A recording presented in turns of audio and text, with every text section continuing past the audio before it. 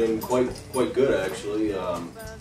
He's pretty much his normal self, and he's the last person to know that he has bladder cancer. So yeah, it's just fine.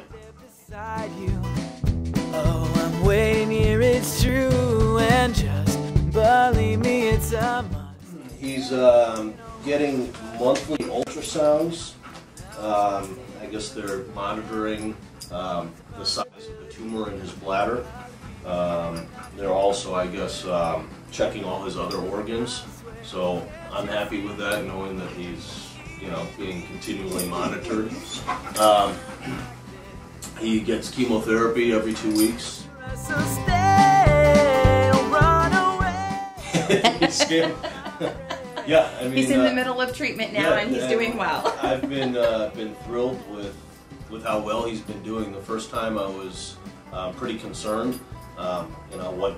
What does a dog getting chemotherapy act like? But I've noticed no change from the normal Roofus. In fact, we were just swimming at the beach yesterday, and he's good to go.